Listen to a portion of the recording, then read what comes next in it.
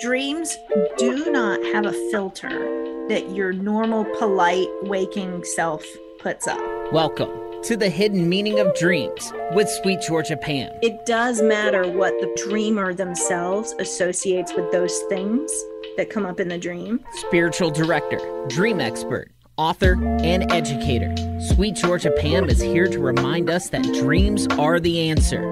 They're always with you. They know you better than you know yourself, and they're always trying to tell you the truth. There's some back and forth here between you and some awareness.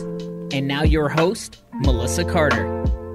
SweetGeorgiaPam.com is the website. I want you to bookmark that because this is our last podcast of the year. So we want you to listen to the former shows if you have not caught up. We want you to go to SweetGeorgiaPam.com, download a guide that's free. We'll tell you about. Also sign up for a newsletter. We'll tell you why that's important. And she's on social media, Sweet Georgia Pam. I thought for this last podcast of the year that we would talk about the holidays, because here we are at the holidays. And for a lot of people, Thanksgiving and Christmas tends to be a very stressful time. Now, it could be good stress or bad stress. You know, it could be the stress of I'm hosting everybody and I'm excited about it, but it's a lot of work. Yeah. Or it's people who are dreading seeing family.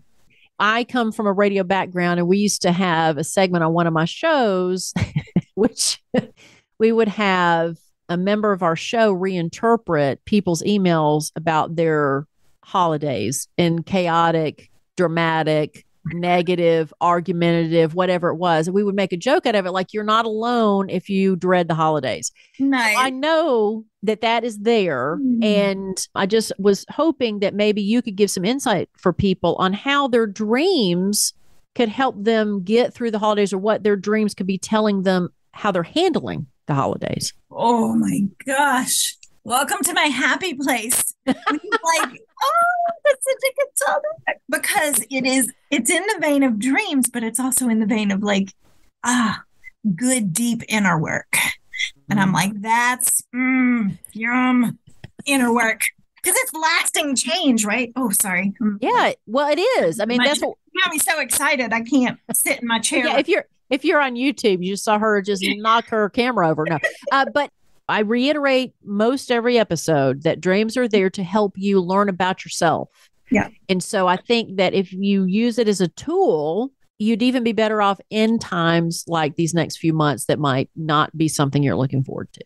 And dreams might be more readily accessible to you during this time, because we are, again, we've talked about this before, we're changing our patterns when we're traveling or staying with family, or maybe we're sleeping in one morning, or, have a more nap in the afternoon. Like, all of those things are going to actually encourage your dreams to be more readily available for you to recall them, to remember them. And so if you go into the holiday season going like, oh yeah, maybe I'll pay attention to my dreams this time, they're going to show up for you.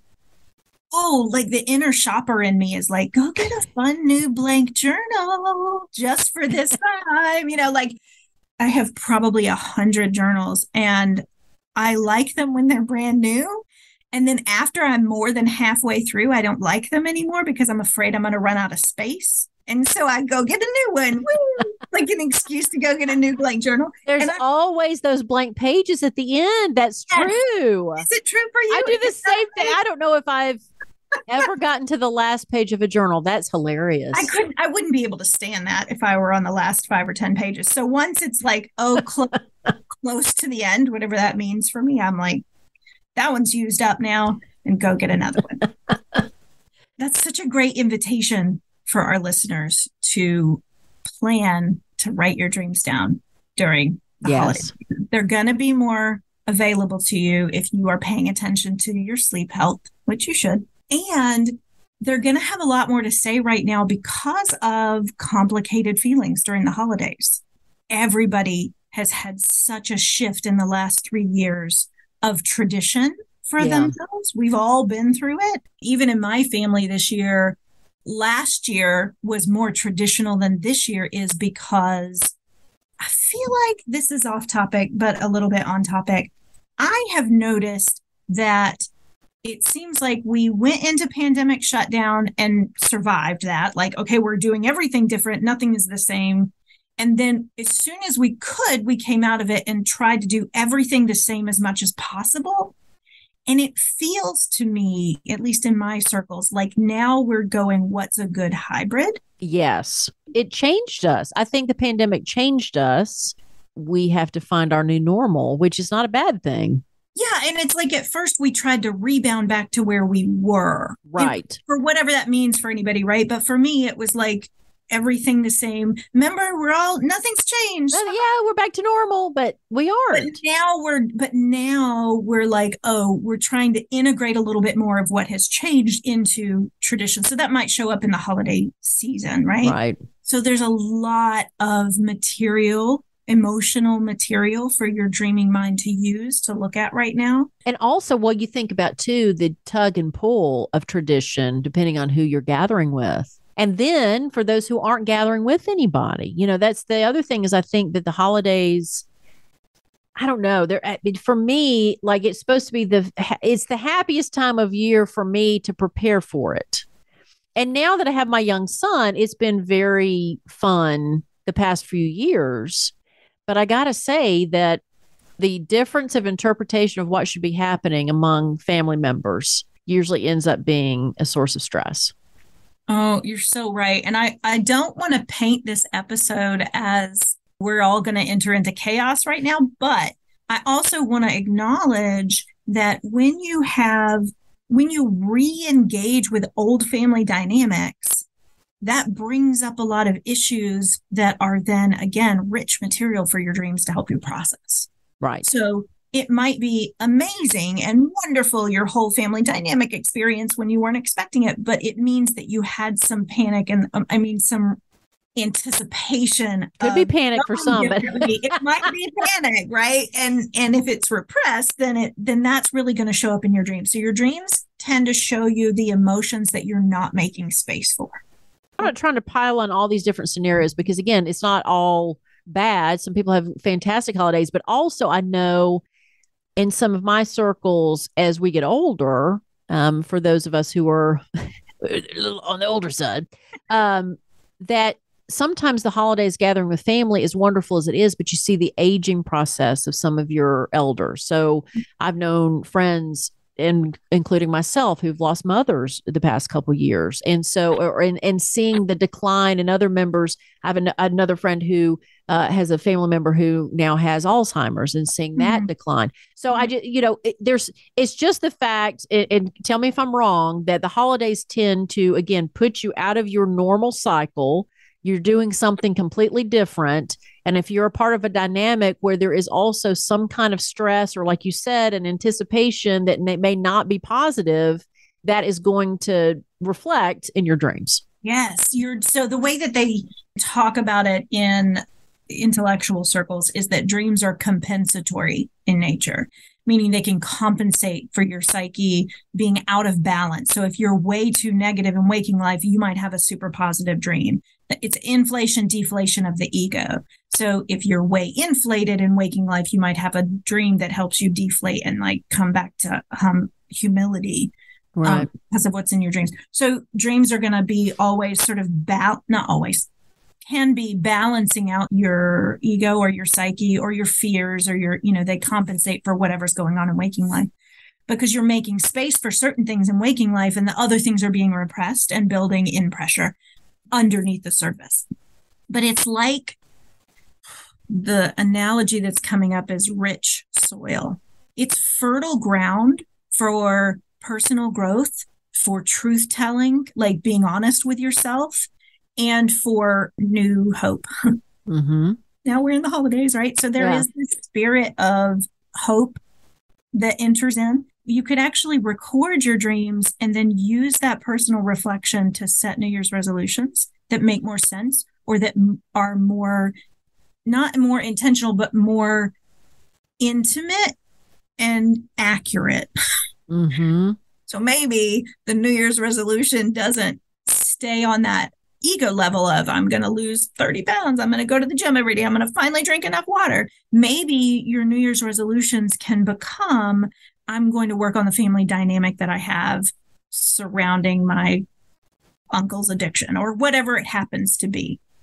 You could use your dreams to sort of drive that New Year's resolution setting. Now, is there a way? I don't know. I mean, because I know this is generic. It depends on somebody's, personal experience, their dreams. And this is what, Sweet Georgia Pam's one-on-one sessions are about, where she can dig deep into emotional attachments, like she can really get into your dreams, which you can give as a gift, by the way, sweetgeorgiapam.com. My thought also is, as you go through the holiday process, I mean, the dreams could change. Like it could be like almost like this storyline going through the next couple months. If you really, like you said, if you journal these dreams and really see what's happening, it could really give you some insight on, and like you said, on the honest way that you're responding to whatever's going on with you in that space. Yeah, judgment free, because dreams are unfiltered. They're always trying to tell you the truth, but it's a version of the truth that you're going to know when you see it. You're going to be like, oh, yeah, I have been doing that. Or, yeah, I did maybe respond a little bit, differently than I should have. Or you're going to see that your dreams are kind of companioning you along the way and going like, here's a pretty honest reflection of what's going on around you and within you, and maybe how you can handle it. But in both positive and negative ways. Right. Yeah. Because you could find somebody, I mean, you could be around somebody during the holidays and you're like, oh, I never saw you that way before. I mean, you know what I mean? So holidays are not always bad. I'm just, but I just know for a lot of people, the idea of again, you get in this pattern, especially if you're in a family dynamic, you get in a pattern of what to expect. I know what to expect this holiday. Doesn't necessarily mean it's going to happen, but in your mind, in this cycle, you've trained yourself to think, you think of a family member, okay, well, because there's always one family member that you tend to like, oh, here we go. But it may not do it. Bad may happen. Right. Okay. So the other thing that I want to introduce here too, that's going to kind of help us make sure that we focus on the positive as well. And I'm trying to be a little bit careful because I'm bringing up spirituality. I know that freaks some people out, but whatever, it works for me. That's where dreams take me to, is this deep inner experience.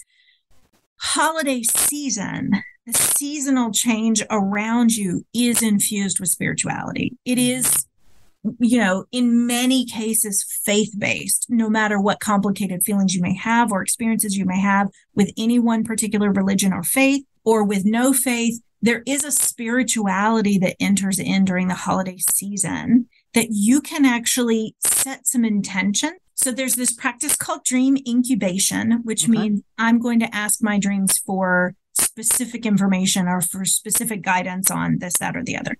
And I would like to invite our listeners to use this time, the holiday season, if you're going to be keeping a journal of your dreams, and if you kind of want to track your dream activity, to also maybe set some intention for some spiritual truths to come through, or for some spiritual guidance to come through. Or we had that episode already that we talked about with like animals as messengers and angel guidance coming through and all of those things. So you could invite that in as well. And you can actually, laying down, going to sleep, you can be pretty practical about it and go, hey, dream self, I know you're going to show me my complicated relationship with my dad, my brother. Great, fine. But could you also throw in some divine stuff too?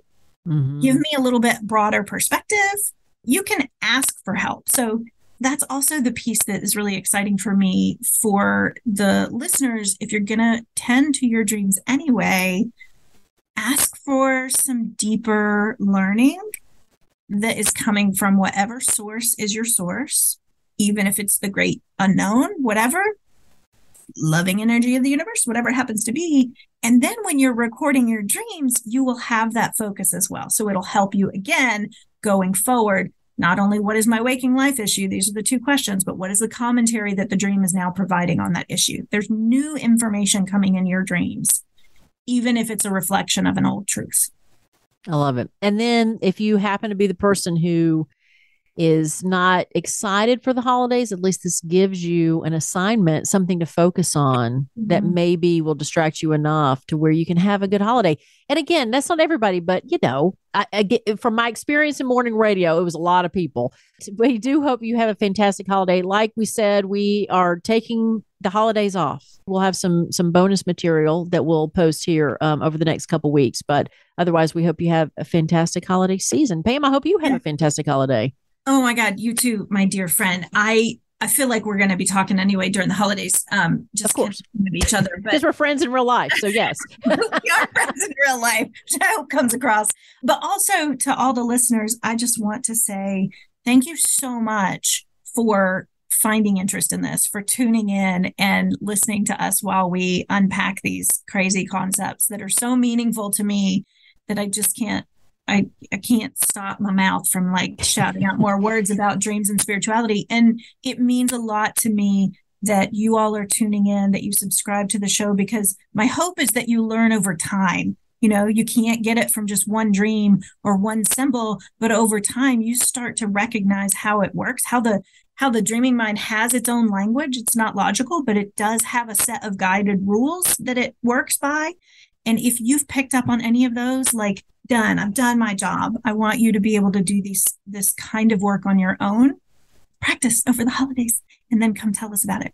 I'm telling you, when somebody's into something as contagious, and Pam is dedicated to dream work, you can tell. And that's why I'm so excited to be a part of the show too, because I wanted to make sure that Pam finds her audience and it gets the recognition she deserves. SweetGeorgiaPam.com is the website. Free downloadable guide called 6 Nights to Better Dream Recall. Go ahead and download it for yourself and download it and give it to other people. This is gift giving season and serving season. And also don't forget, she does one-on-one sessions. You can also give that as a gift to yourself or to your friends. You can find out all that information on SweetGeorgiaPam.com. And then you can find her on social media. DM her, Sweet Georgia Pam, if you have any questions during the holidays. I mean, I have a feeling you'll be on social media during the holidays. So if you have any questions during the holidays on how to guide you through that, just DM her and she's happy to be there for you. So Pam, my love, happy holidays, happy new year, and we'll see you next time. Happy holidays to you too. Sweet dreams, everybody. Get some sleep. Get caught up. We'll see you next year. The content in this podcast is for entertainment and educational purposes only. Pam Muller is not a licensed mental health professional. If you or someone you know suffers from severe, persistent nightmares, please seek medical help.